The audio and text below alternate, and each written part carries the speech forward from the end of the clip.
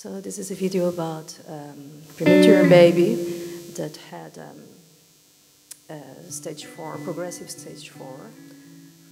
And we know that surgeries on babies, mainly in ROP, are very exclusive. They are very difficult, and they are technically a challenge.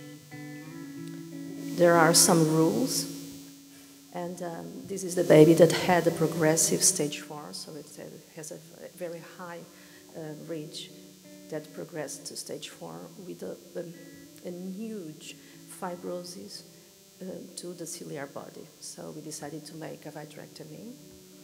And the first rule of baby's vitrectomy is never make a hole, you know. So I began to cut all the fibrosis to the ciliary body. And suddenly I saw I was not eating fibrosis, but retina. So I felt the floor disappearing under my feet. But I decided not to stop. So as all the retina was pushed to the ciliary body, I decided to cut all those tractions and left the vitreous. The vitreous is a gel, so it could make like a tamponade of the posterior retina. So I just cut it, all the anterior tractions of the retina, made laser, and hope that the retina didn't detach. And amazingly, it was not detached in the next day, not even in the next 2 months, but suddenly began to have a very thin retinal detachment of the posterior pole, as you can see there. So I decided to make a second surgery. And in this second surgery, it was very interesting because I usually cannot peel the posterior hyaloid in so little babies. But at this time, I was able gently to create a way to get inside the posterior hyaloid. So I colored it to better visualization.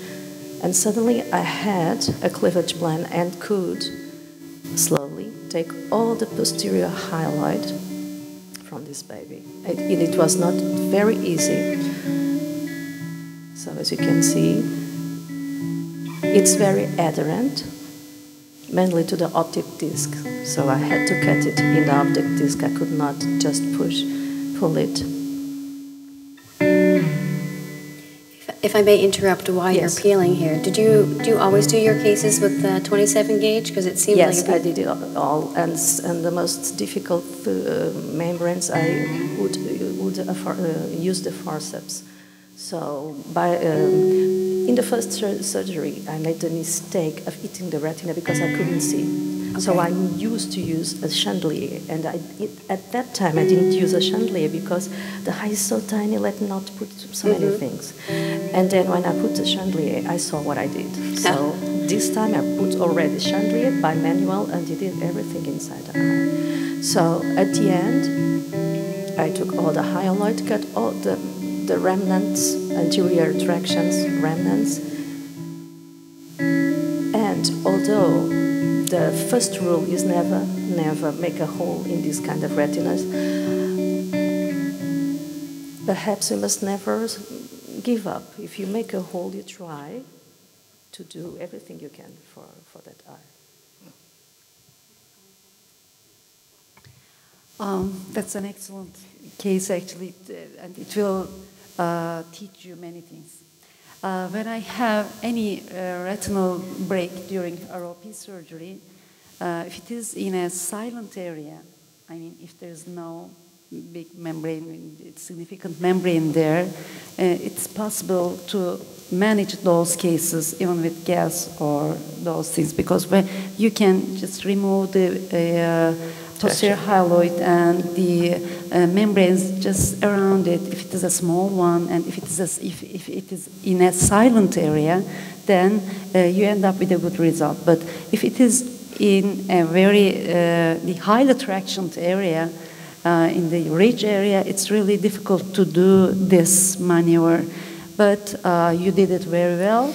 Another option may be in such cases to use a buccal, a local sponge in that area, because I had a case and it worked very well with a buccal.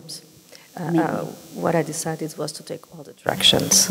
And the things I learned, the first one is I must see and use my usual technique. And perhaps if I used chandelier from the beginning, I would see what I was doing. It was not just membrane.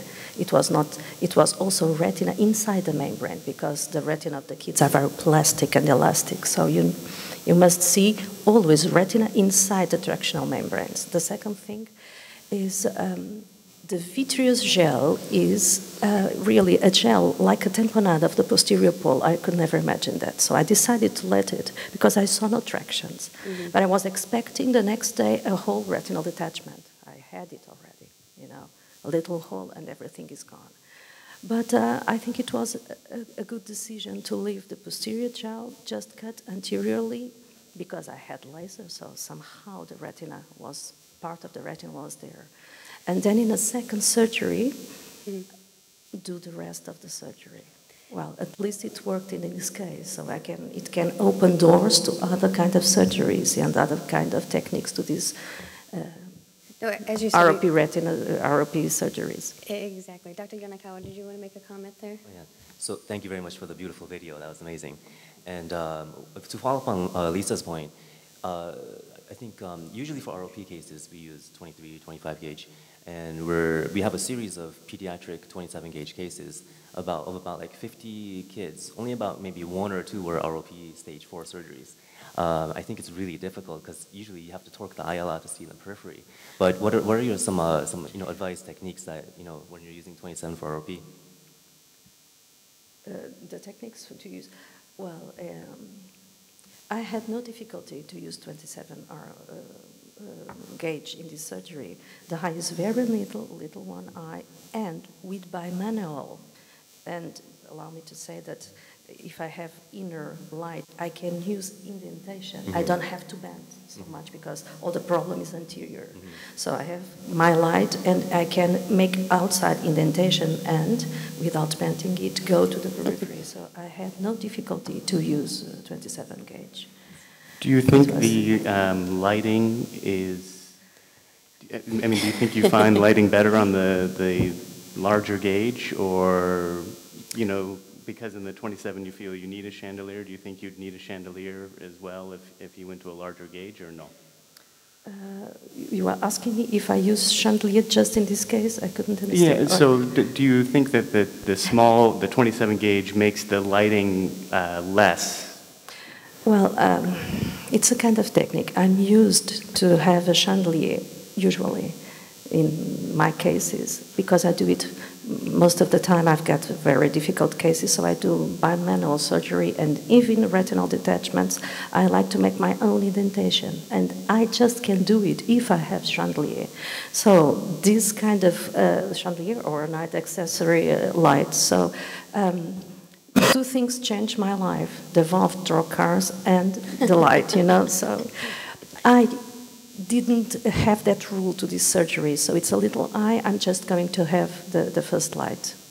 And I think it was the limitation because I am used to this, So if you do these kind of things, don't change your technique, the technique you are used to. So that's a very good lesson. And actually, like Dr. Tracy talks about a lot, the most difficult part of one of the most difficult parts is deciding what's retina and what's not. Yes. Just because vitreous in general can be very, very deceiving. And the retina goes inside yes. the proliferation. So you never know if you are just cutting the proliferation or a little bit of retina, because she goes inside and it's not a retinal detachment, it's a tent. No, exactly. We have time for one audience question, or?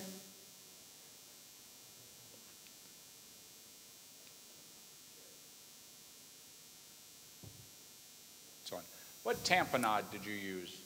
Just gas, just air. I didn't use no SF6, nothing. In the first eye, in the first surgery, I used no tamponade, because I had a gel inside the eye, so I didn't want it to move or to be pushed by the air.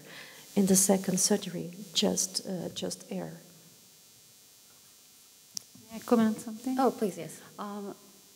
Susana, actually, I'm surprised that you're using chandelier for pediatric cases, because especially in babies, you don't have any area to put a chandelier in. That's why and they didn't every put in the first. sclerotomy causes some, damage, and you have a risk of damaging the retina with that additional sclerotomy the and lens. chandelier And the lens, because so chandelier is what's the- your technique for putting the chandelier in? You do any sclerotomy, or Yes, I do. We do 25 little, 25. in which quadrant? I mean, It depends on, usually in the outside temporal quadrants, because you don't have a little eye and you cannot access the eye, usually temporal quadrants. And sometimes I don't use the trocar, because the trocar is wider than the chandelier itself. So sometimes just the chandelier, and sometimes the vitreous also, if I don't have enough space without the trocars, just the cutter and the light. But this case, I had a good, the second surgery was older, so I had a better exposed eye, and I could use trocars. But as you can touch the crystal lens, and I spared the lens, so sometimes I don't use the trocars, just the direct entrance, and close everything at the end.